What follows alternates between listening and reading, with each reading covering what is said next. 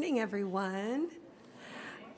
Some of you may have read, and now you can hear that my seasonal allergies have once again taken my voice. So it's still me. It's not Stevie Nicks preaching up here.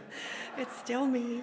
Welcome to Christ Our Anchor Presbyterian Church. Because of very little voice, I'm getting a little bit of help today. Madison, our Christian educator, is going to do the children's time, and Laurie Gardner is going to jump in all kinds of parts. So we'll keep you on your toes, all right? Thank you so much for a really wonderful vacation time. I'm really grateful for it. I just wanted to share a couple of announcements.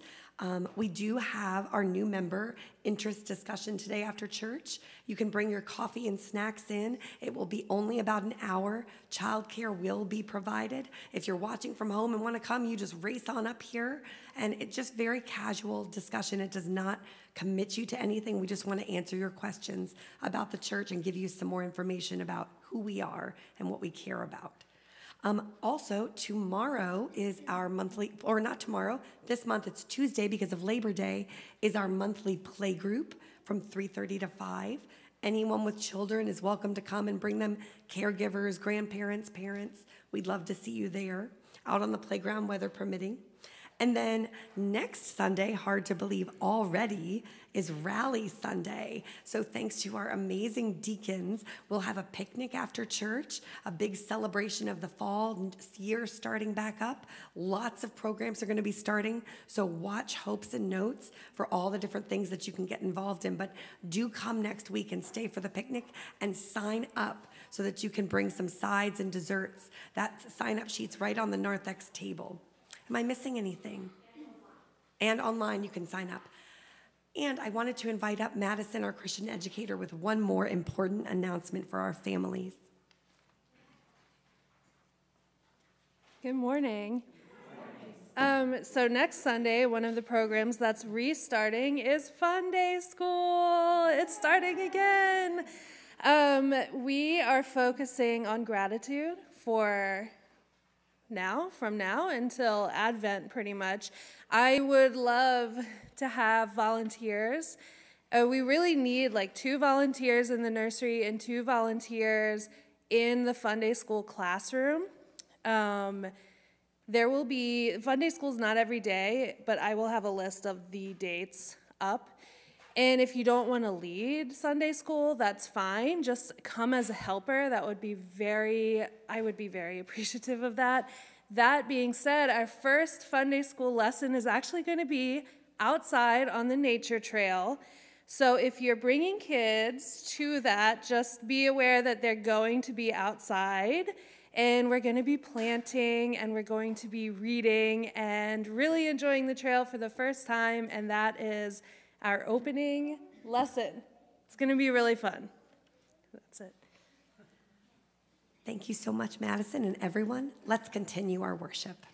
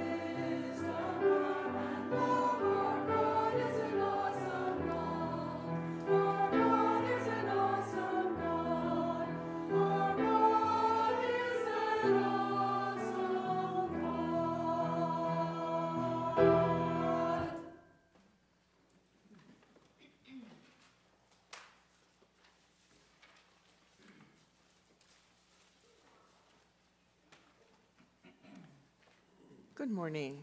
Please join me as we read responsively our opening prayer. We are called to be people of faith in the midst of the world, and so we mix our worship and our work, our faith and our life.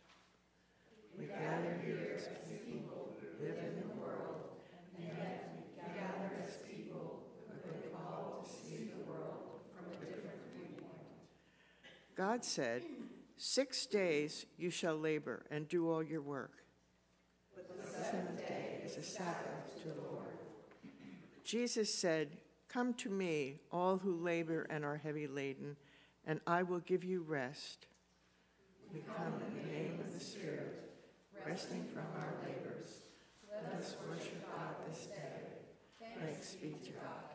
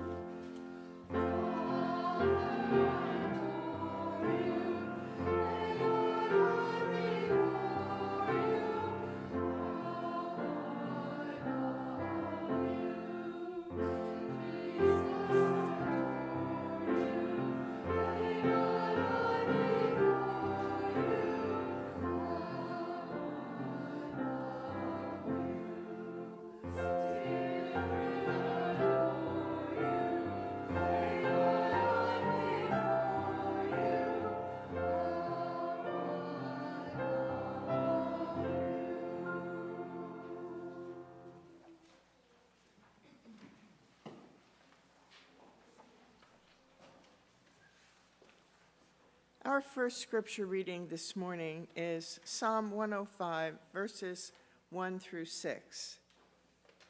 Oh, give thanks to the Lord. Call on his name. Make known his deeds among the peoples. Sing to him. Sing praises to him. Tell of all his wonderful works. Glory in his holy name. Let the hearts of those who seek the Lord rejoice. Seek the Lord and his strength. Seek his presence continually. Remember the wonderful works he has done, his miracles and judgments he has uttered. O offspring of his servant Abraham, children of Jacob, his chosen ones. The word of the Lord. Thanks be to God.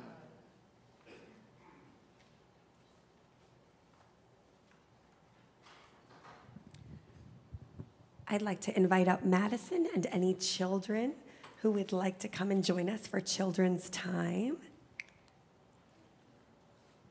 Thank you, Madison.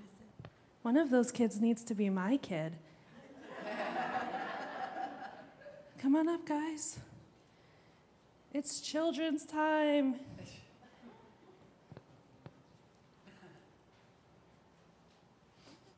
Hi. Hi, Ella. Hi, Jack. Hi, Charlie. Okay, I'm going to start with a question. It's late summer. It's almost fall. Something happens to kids around this time of year. What happens? What happens to kids around this time of year? They go somewhere. Where do they go? They don't know. They can't remember. They're really tired. I'm going to start the word. Does it start with school? Are any of you in school? Yes, okay. So I just made an announcement that you have another school starting soon too, Fun Day School. And this year we're going to practice. We're going to start a practice called a gratitude practice. Does anyone know what gratitude means? Do you know what that means? It means like being thankful, like feeling thankful for some things. So there's scientists who study the human brain, and they have found that when you actively think about things you're thankful for, and sometimes even write them down, it helps your brain, and it actually changes your brain chemistry to make you feel less nervous, less sad, and more happy and calm. So we're going to do that, especially because in a few months there's Thanksgiving, and that's the whole point of Thanksgiving. So I wanted to start by thinking, since it's the beginning of school, a new season, what are some things we are thankful for right now in our lives? It can be anything. I'm going to start. I'm thankful for the playground, because then you guys can be in here with us, but you don't have to sit there by yourselves and get bored. Charlie, what are you thankful for? What about your mom? Charlie's really thankful for his mom. He's very thankful for that. How about you, Ella? What about your teachers? How about a teacher? How about you, Jack? Are you thankful for anything?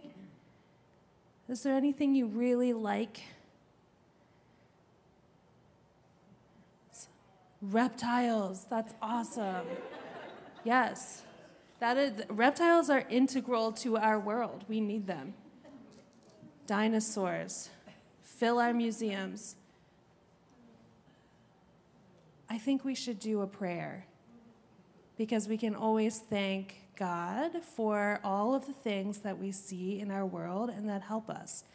So maybe I know you don't have a voice, but do you want to say what you're thankful for? I'm thankful for Charlie and Ella. Oh, me too. All right, are we ready to pray? We can say, good morning, God. Today we are coming with many things to be thankful for. Number 1 on our list is reptiles. Number 2 are our teachers and our children that come to Christ our Anchor Church and our Anchors a Wee preschool classes and dinosaurs, Charlie's mom. One more thing, guys. And I'm really thankful for all television and all the opportunities we get to spend with each other here at church where we can feel at home with people that love us and care about us. Thank you, God, for all these things. Amen.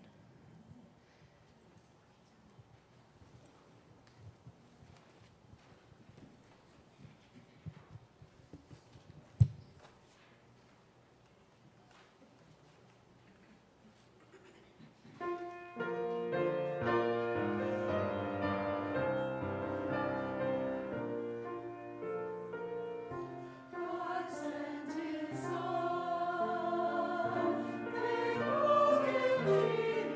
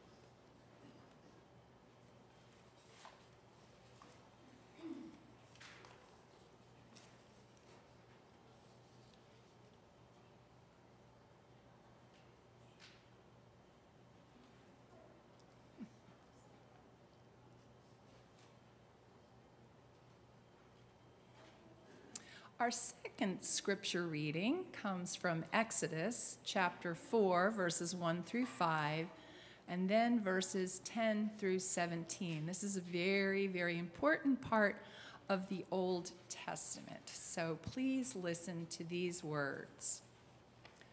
Then Moses answered, "But look, they may not believe me or listen to me, but say, 'The Lord did not appear to you.' The Lord said to him, 'What is that in your hand?' He said, 'A staff.' And he said, 'Throw it on the ground.' So he threw the staff on the ground, and it became a snake. And Moses drew back from it. Then the Lord said to Moses, 'Reach out your hand and seize it by the tail.'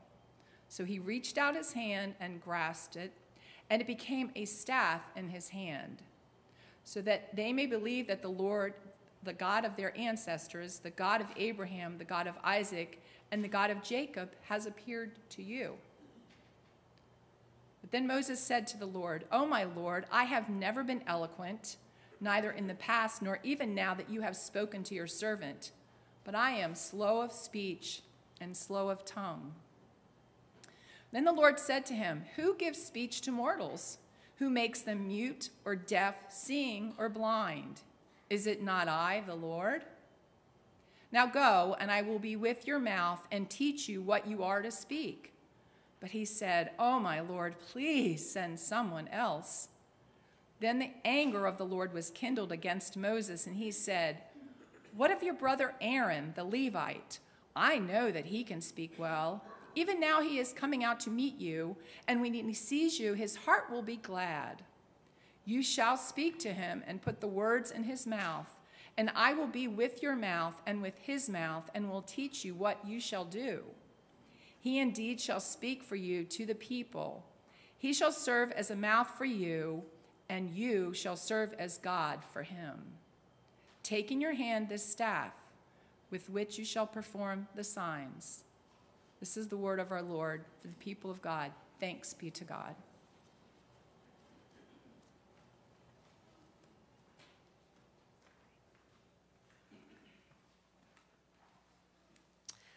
And the whole sermon was a silent prayer.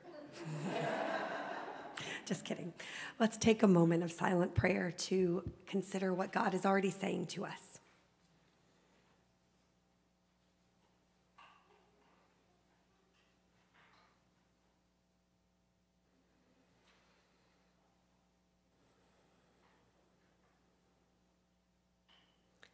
Amen.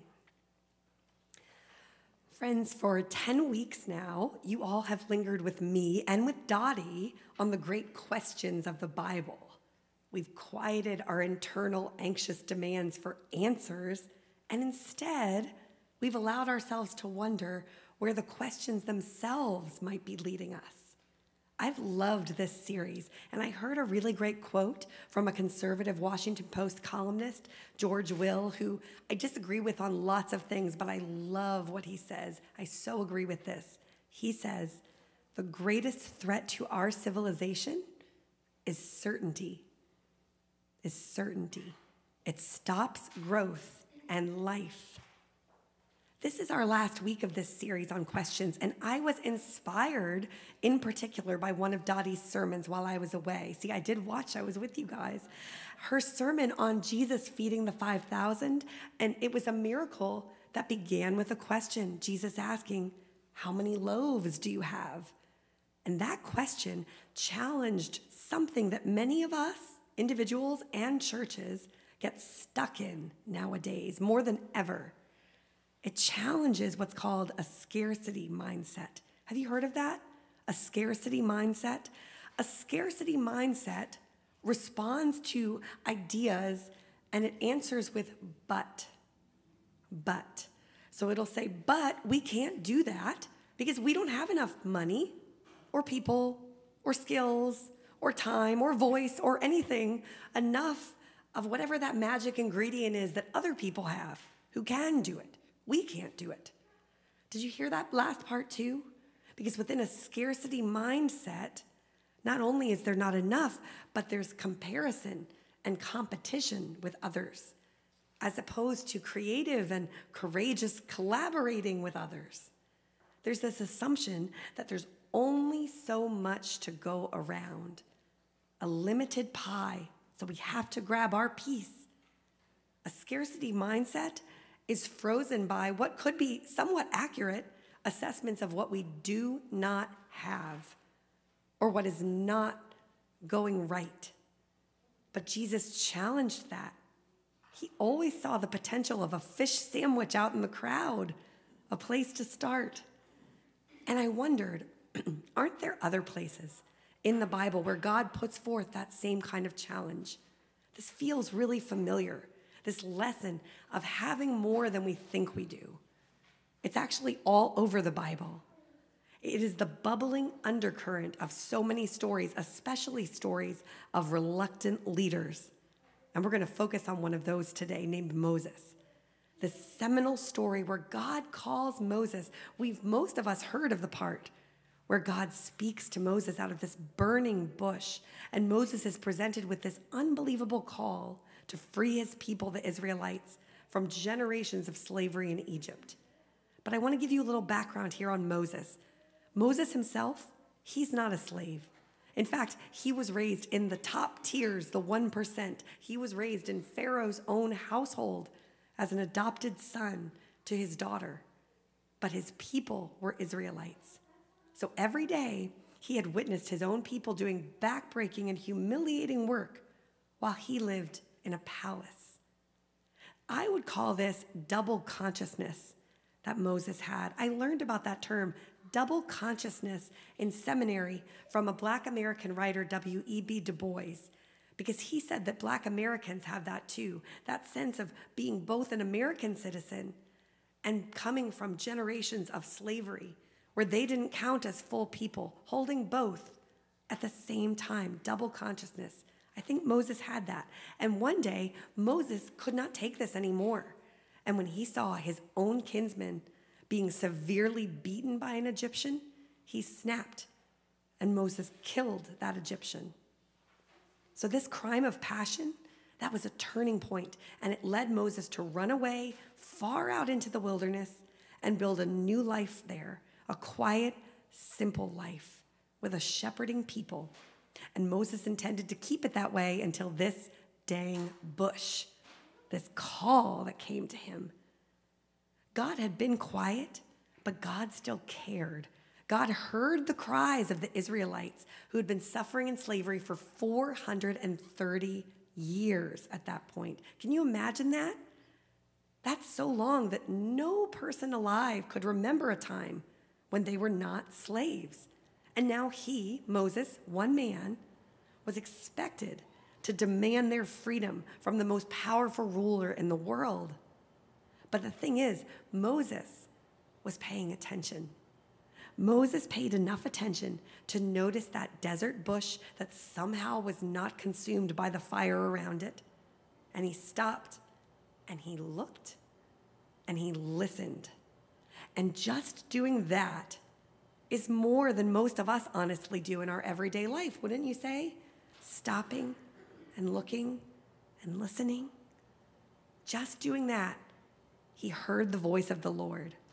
Not only had it been hundreds of years of slavery, but also the Bible says that there's no record of God speaking at all during that time. 430 years, generations of what seemed like silence from God. But now God was speaking to Moses out in the middle of nowhere. So this was important. Moses knew that it was important. And in fact, he thought it was way too much for him. God clearly picked the wrong guy. You all might love the Charlton Heston version of Moses, that larger-than-life guy. But honestly, Moses is no superhero. He's no movie star. Moses is the ultimate reluctant leader. There's Jewish midrash, or analysis of Scripture. They meditate on Scripture.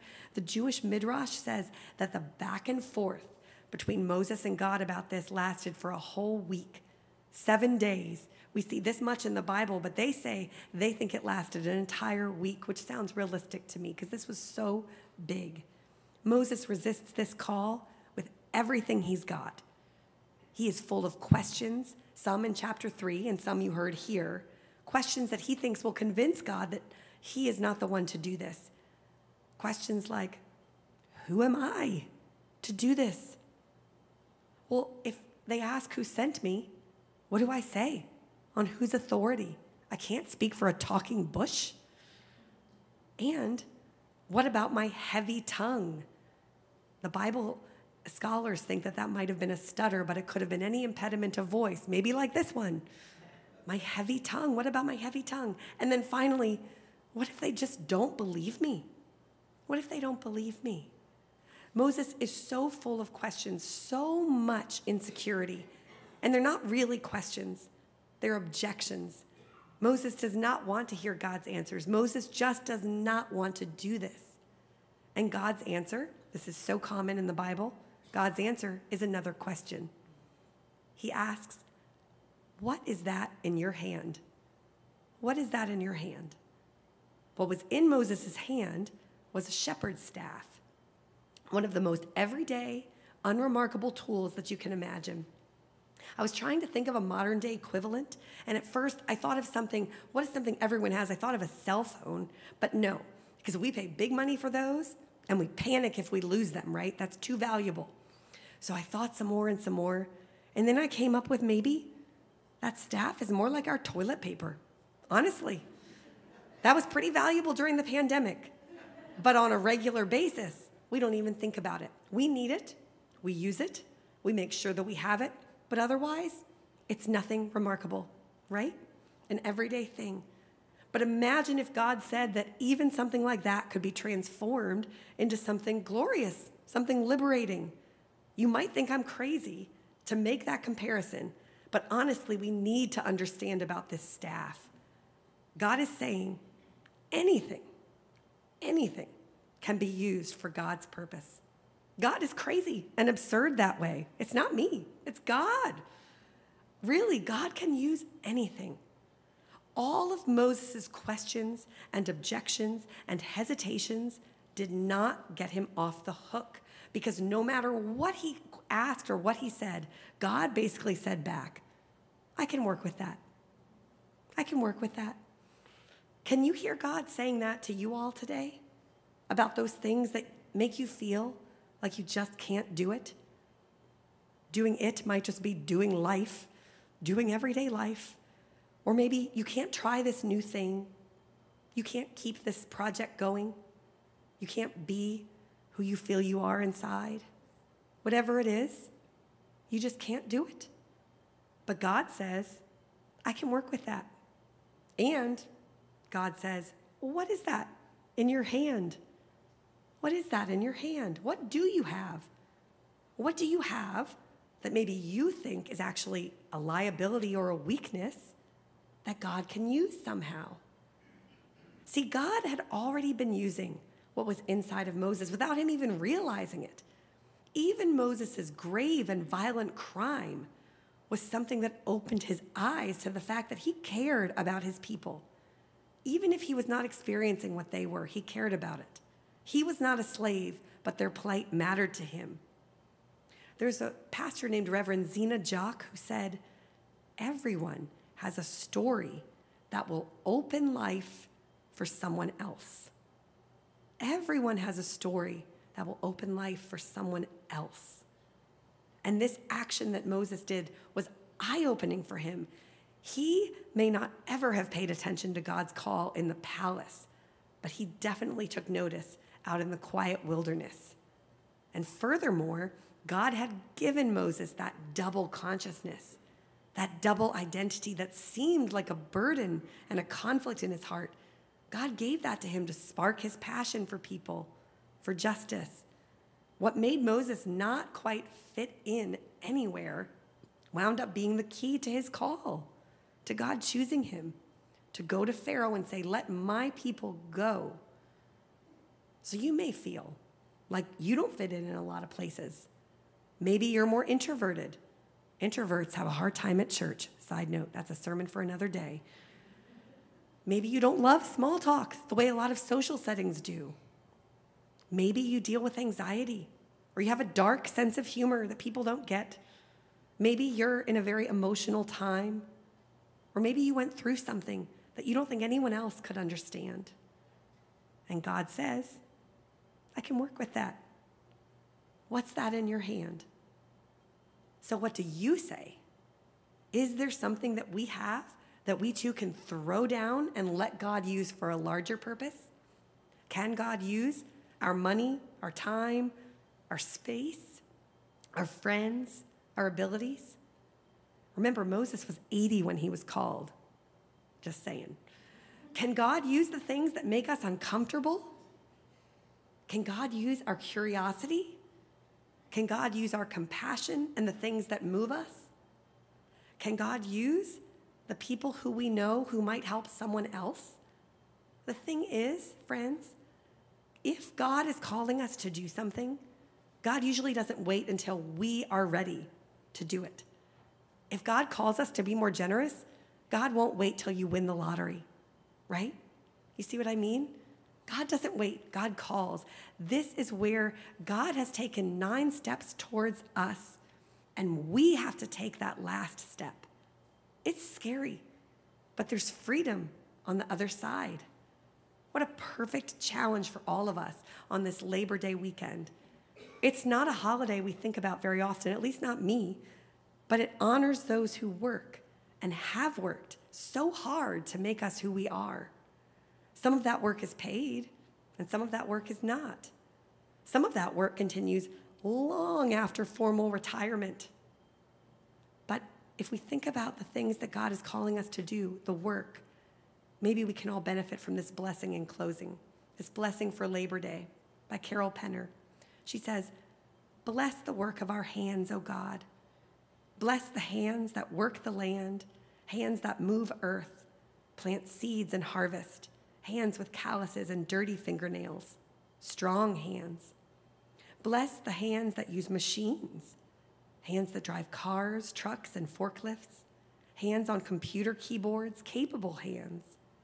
Bless the hands that make things, hands that manufacture and create, practical hands. Bless the hands that clean, that wash, mop, and scrub, hands that know what to do with soap, determined hands. Bless the hands that make music and art, hands that are creative tools, artistic hands. Bless the hands that care for people, hands that cook and feed, heal and nurture, loving hands. Bless the hands that are generous, hands that are always trying to be empty. Bless the tiny baby hands. Bless the strong adult hands. Bless the hands folded in prayer. Bless the hands lifted in praise. Our hands, Lord, do the work of your hands. Amen.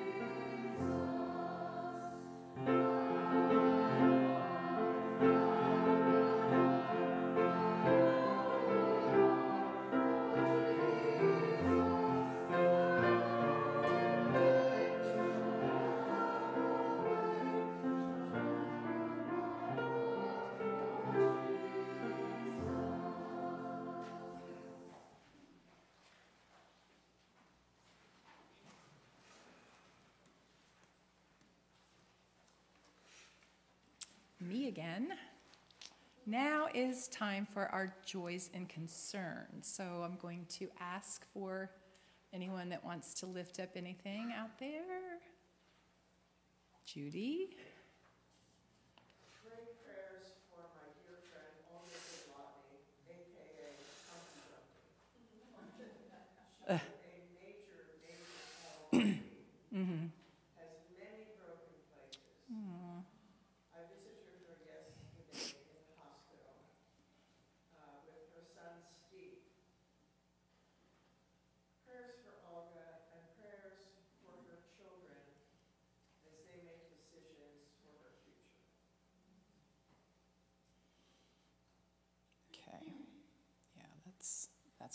That's rough. Okay. Who else? Oh, Pastor Jesse. I left one off the list, but this is very important that two of our members, Van and Franklin, are expecting their baby this week. Woohoo! And they're here today. I know. Yay! I know, it's coming up. Yay, exciting. Okay, let me try to write this down so I can. Yes, Alice. Next week, Bob and I are going to New York City to take part in a celebration of life. My cousins and her husband came to our wedding 19 years ago here. They are puppetry artists. And Ralph Lee was the leader of the Meadowy Players. His puppets were 15 feet tall. To operate them, they had long sticks, something that would fit in your belt, maybe attached to your feet. And they had parades in New York City, in Massachusetts, Vermont, New Hampshire.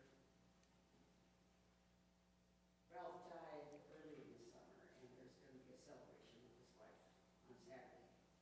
And there'll be a parade. Oh, cool. Nice. Not nice that he died, but nice that they're going to celebrate him at the parade. Cindy? I just think we should give thanks to God for helping Pastor Jesse's voice get through the sermon. Yay. It was another great one, and I'm sure it answered her prayers too. Yes. Okay. Oh gosh, you guys are going to make it harder on me. Okay. Woohoo, let's see. What's over here? Jane. Prayers for Diana, the mother of a friend of mine who's having surgery for jaw cancer on Wednesday. Diana's having jaw surgery. Okay. Surgery.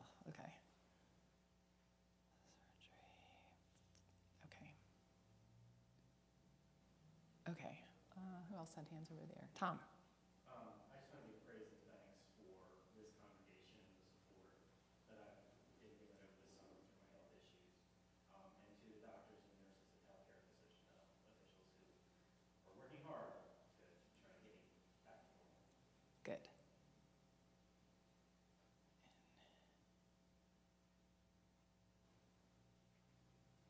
Okay, who else on this side did I miss? Diane. My friend, former neighbor Sharon, her stepmom had a stroke in August. So I'd like to ask her. Okay, so who had the stroke?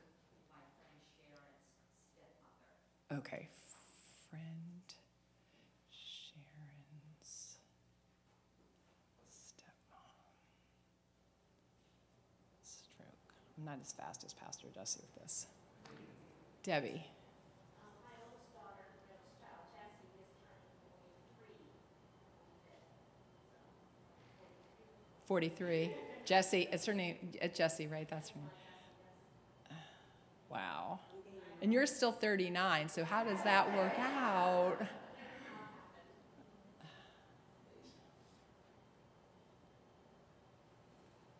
Okay. Who else? Yes. Remind me of your name. I apologize. Dot. That's right. Okay. Sorry. Okay.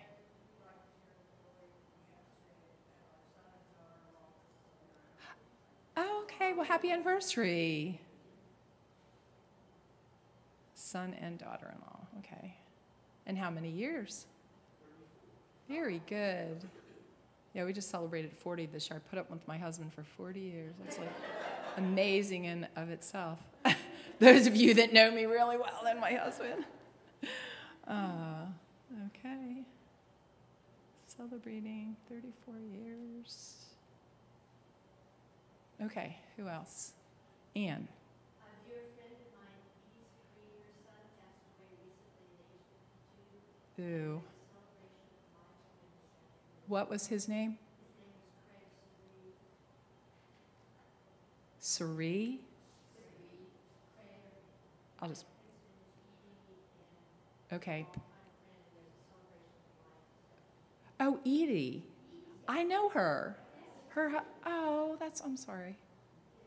Oh. So great, yeah. Okay, who else? Yes, I'm sorry, I don't know your name all there. Patty. Okay, hi, Patty. A friend of ours, Debbie, is diagnosed with cancer, and just diagnosed, but is in a very serious condition. Oh, gosh, I'm sorry. And that's a friend of yours? A friend. Okay, sorry about that. Okay, who else? Making sure I don't miss anybody. Okay, I have actually one too. Good friend of mine, Liz, her longtime friend from college, passed away suddenly at the age of 69, which is kind of scary because I just turned 65 this year, so 4 years away isn't that far. And also, prayers for the family of Jimmy Buffett and all of his friends and family. So he will be missed, and so as long as his music will go on. So anyway, anybody else? You sure? Because I got a lot to do here, so I'll do my best. Okay, if you could all please put your hands together, bow your heads. Lord, we pray for all of the concerns that have been named in our COA community today, and we thank you with our wholehearted gratitude for all those things that bring us joy. At this time, I'd like to raise up prayers of concern, Lord, for many of our community, whether they are church members or outside of our community. First, we'd like to raise up Olga Sablotny. We love her. She had a major fall, lots of broken bones, and her family is having to decide what Olga's future plans will be so that you can keep her safe, Lord. Also, we would like to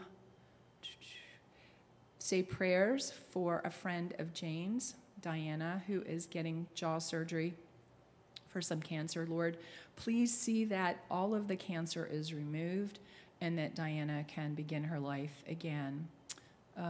Also, prayers for Diane Ray's friend Sharon, whose stepmom just had a stroke. Lord, get her back to herself and whatever the stroke has caused, to get her back to the person that we know and love.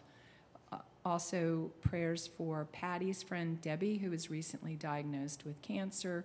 Lord, so much of that is here. We know that that's just part of living. Please watch over these people and let them know that you love them. Also, prayers for Craig Segree, who recently passed away suddenly at the age of 52. Also, we have some prayers from Alice Robeson celebrating the life of Ralph, the great puppeteer. And I'm sure he's up there giving great puppet shows for you now, Lord.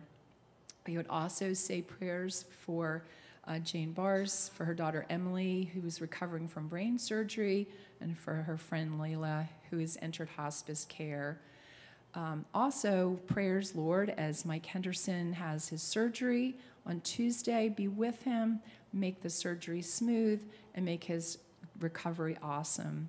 We also have prayers for Karen Hoover for her upcoming surgery, and we also pray for Terry Shaner as he reaches the end of his life. Such a wonderful man. He married my husband and I and baptized my first daughter, and he's wonderful. But that he enter into his new phase of life with you in peace and comfort. Also, prayers for Rick Link for on his friend and the recent loss of her husband. Chris Lyons for family member Donna, who suffers from cellulitis. Also, Anna Wertz, her two cousins, Christy and Jerry, who are struggling with cancer diagnoses. Dave Williams, who's also recovering from surgery last week. And now, Lord, I'd like to be on a more positive note that Van and Franklin are expecting their new baby, and hopefully we will see a new baby here within the upcoming week. So we're having prayers for them. Thanks to you, God, for bringing Pastor Jessie back to us and giving her her voice so she could give the word today. It's so important to all of us. Praise to all of those that are helping Tom feel better about himself, those of us here in the COA community, his doctors, and other friends, so we can get him back to his regular self as well.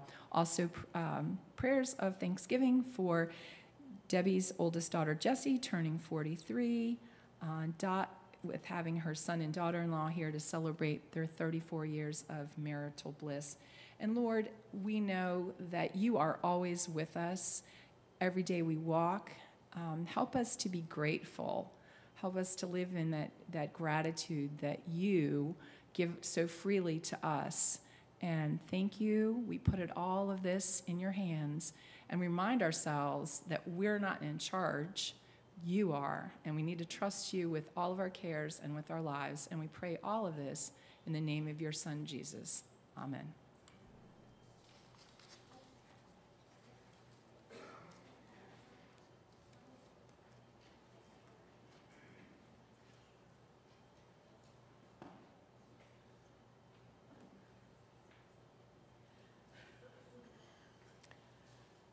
Moses must have felt small and powerless in the face of God's instructions to lead his people out of slavery in Egypt.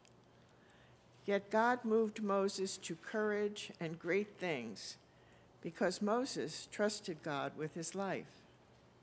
When we share what we have and trust God with our lives, great things will happen here in our church and far beyond. Let us gather our gifts together and offer them to God in gratitude and praise. Would the ushers please come forward?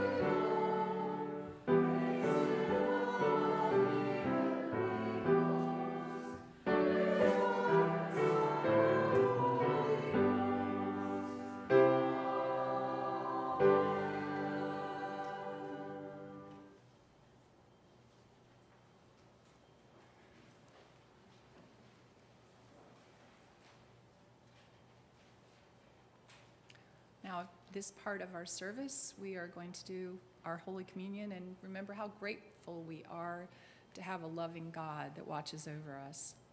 This is Christ's table. It's a table of love and welcome. It is a table of fellowship with the poor and communion with the earth. So come, those of you who have great faith and those of you who wish you had more. Come, those of you who have tried to follow Jesus and those of you who have failed. Come, those of you who depend on this meal for your lives and those of you for whom it is a strange thing. These are the gifts of God for the people of God. The Lord be with you and also with you. Lift up your hearts. We lift them up to the Lord. Let us give thanks to the Lord our God. It is right to give our thanks and praise. Lord, we thank you for the gift of this time of worship. The word worship literally means the work of the people. And so I thank you for everyone present with us in person and online whose life and stories and passions make this church what it is. I pray that each one of us would be nourished by this holy meal. in just the way we need for our faith journey. You know us, you love us, you feed us, and so we thank you. And now we pray as you taught us to pray, saying, Our Father, who art in heaven, hallowed be thy name. Thy kingdom come, thy will be done, on earth as it is in heaven. And give us this day our daily bread, and forgive us our debts as we forgive our debtors. And lead us not into temptation, but deliver us from evil. For thine is the kingdom, and the power, and the glory forever. Amen.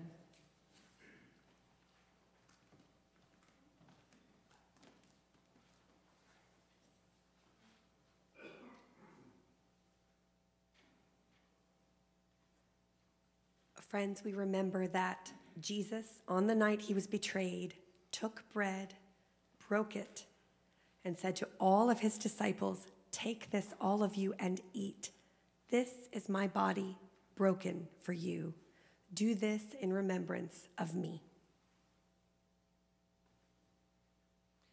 And in the same way, he took the cup, gave thanks, and poured it out, saying, Take this, all of you, and drink. This is the cup of my blood shed for you and for all for the forgiveness of sins. Do this in remembrance of me. Every time we eat this bread and drink this cup, we proclaim the life-saving death and resurrection of our Lord Jesus until he comes again.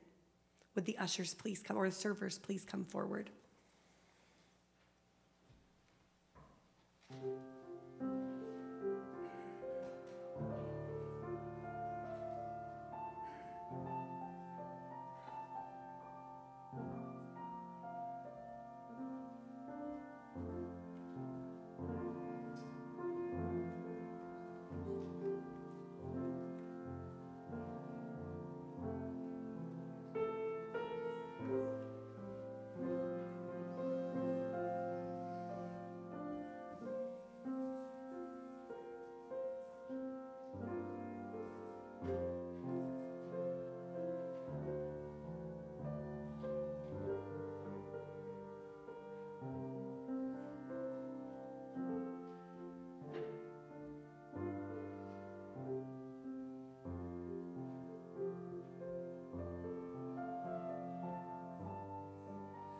Friends, this is the body of Christ, the bread of heaven. Take and eat.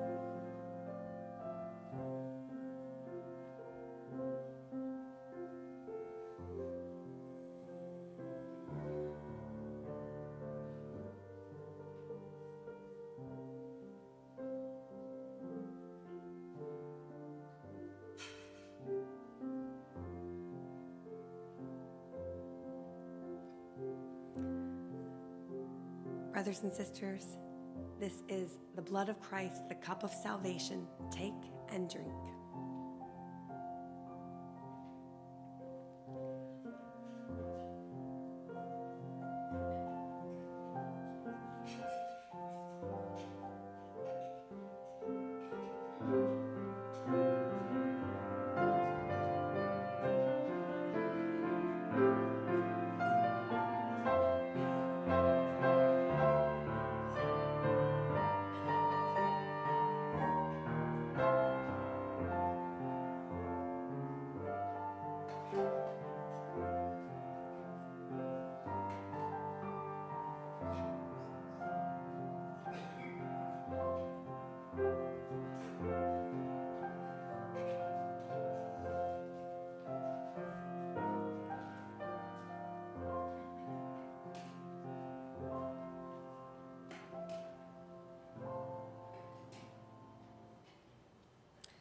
Please join me in our concluding prayer. Gracious God, we thank you for this supper shared in the Spirit with your Son, Jesus, who makes us new and strong, who brings us life eternal. We praise you for giving us all good gifts in him and pledge ourselves to serve you, even as in Christ you have served us. Amen.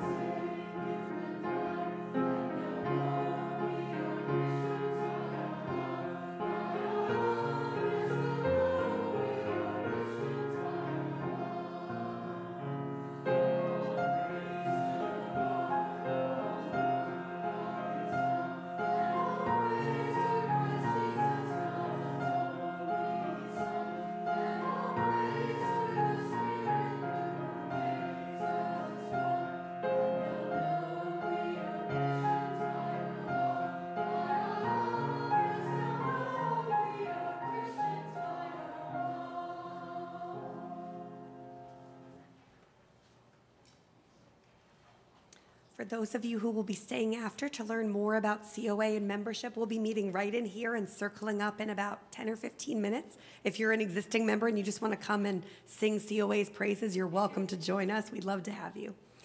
For our final blessing, this is a responsive benediction, and the response is, we go forth with God, okay? With a song of praise on our lips. We go forth with God. With the love of God in our hearts. With a commitment to usher in God's kingdom, we go forth with God. With all that we are and all that we can be, we go forth with God. Go in peace.